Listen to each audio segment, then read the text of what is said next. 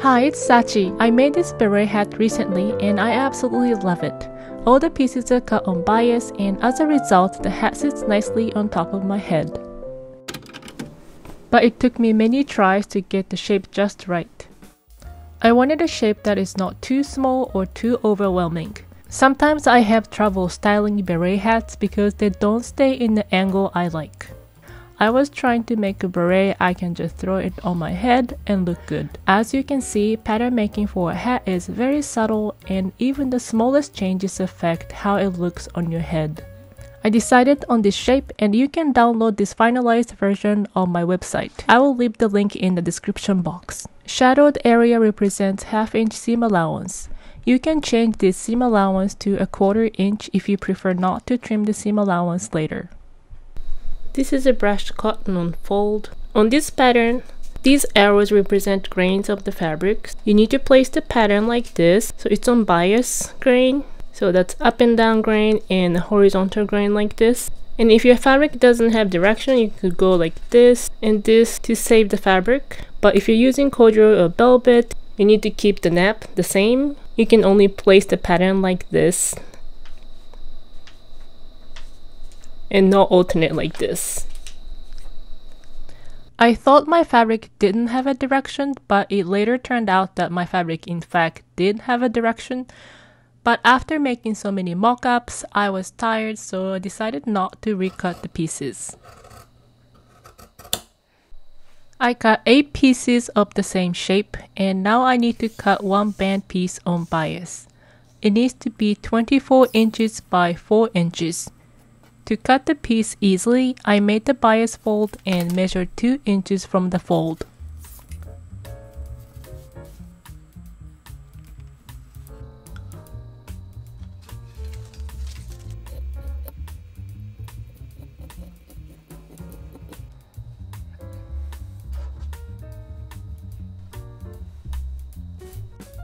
I also cut 8 lining pieces out of cotton flannel.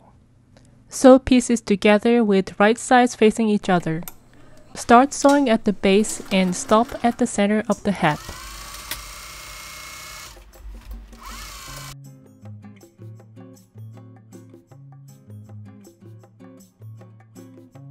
Repeat with 2 more pieces so you attach half of the hat together.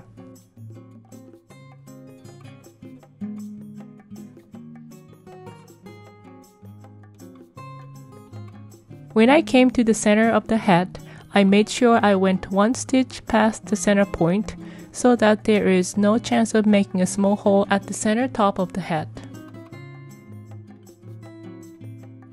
When you're dealing with bias cut pieces, you want to avoid pulling on fabric as much as possible so the pieces don't stretch out of shape. But you also want to keep the 2 layers from shifting around under the presser foot. On bias cut pieces, I try to push the top layer forward while I slightly pull the under layer toward me with my thumb. Also, since these pieces are curved, I try to rotate the piece with my left hand.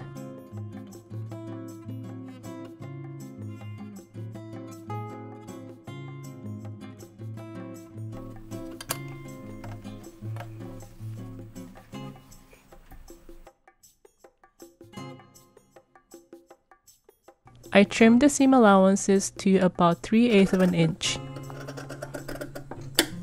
Trim the seam allowance at the center. You don't want to cut the actual stitches or cut too close to them. Trim just enough to lay the seam allowance open without too much bulk.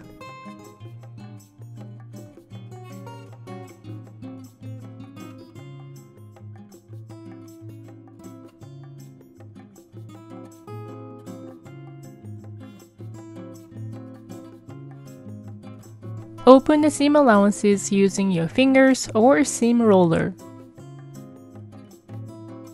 And from the right side of the fabric, stitch down the seam allowances about 3/16 of an inch from the seam.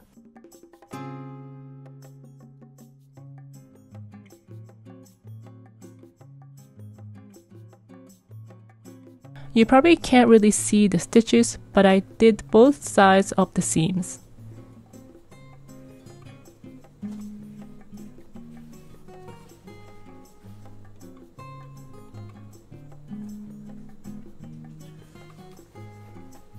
Make 2 of the half sides and put their right sides together.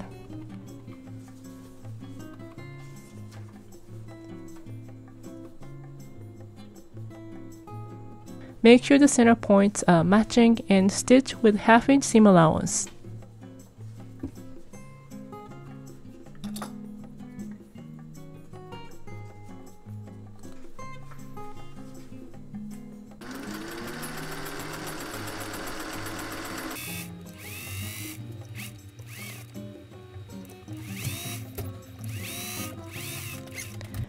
Then trim the seam allowance and stitch them down as before.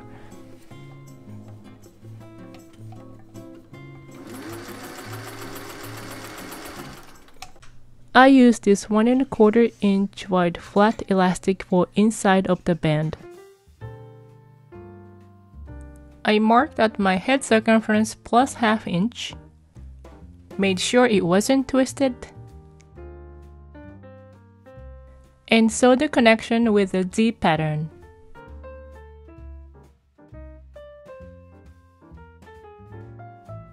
Sew the short ends of the band piece together to make a circle.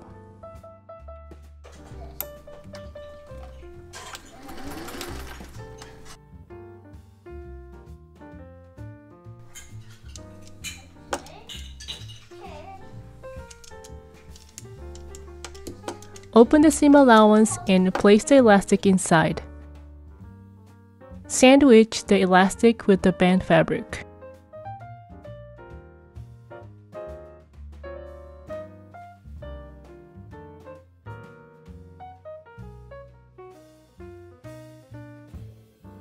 Fold at the seam to find the opposite side of it. Make a small notch to mark the halfway point.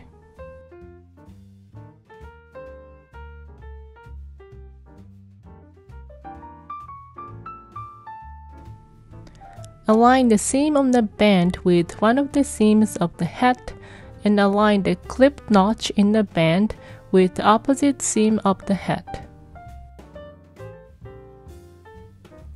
The band is actually cut smaller than the hat base, so stretch the band to fit the hat base. Distribute the band evenly and place clips or pins to keep it in place.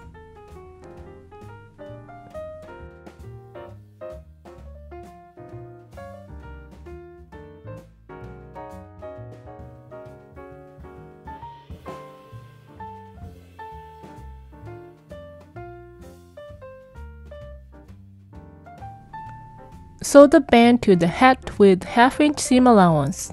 Push the elastic toward the inside of the folded edge so it doesn't get caught in the stitch.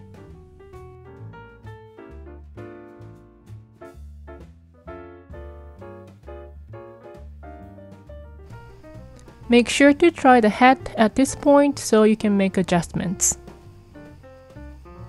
Put together the lining pieces in the same way, but I skipped the stitching down the seam allowances. I was just lazy, but it's up to you and also depends on the fabric you're using. You can fold the seam allowance like this and attach the lining at the seam entirely by hand stitching.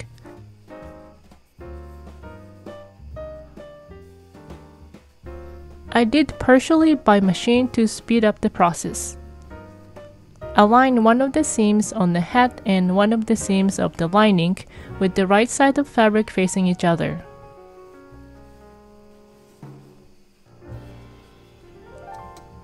Start stitching and line up the next seams as you sew on the previous stitch.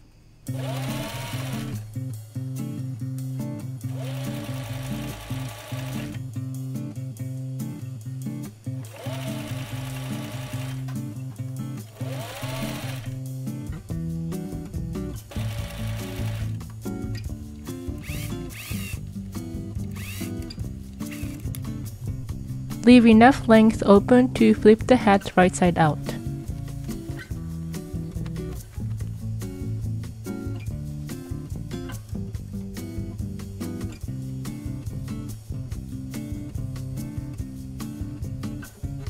Now hand stitch the opening closed.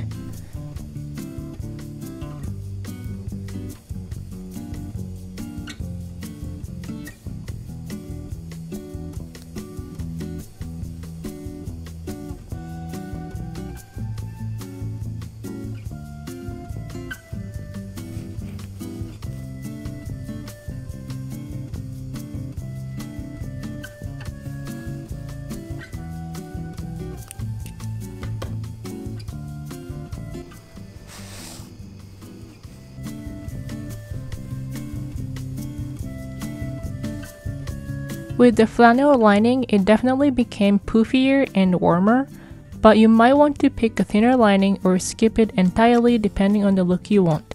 Here is the side tilt look if you want more Smurfy vibe. I actually like this look a lot. The way I attached the lining was easy and clean looking. I definitely recommend it for a quick project. My only gripe about this finish is that the fabric and the lining are separated at the base and they don't drape together, which means that you sometimes get weird wrinkling you can see from outside. To prevent that, I usually layer the outer fabric and the lining fabric together before I attach them to the headband or brim and treat them as one layer. Then attach a ribbon to hide the seam allowance. I will leave this head as is because the wrinkling is not that bad, but I might make another one to experiment with the other attaching method. Thank you for watching the video to the end. I hope it inspired you to sew your own winter hat.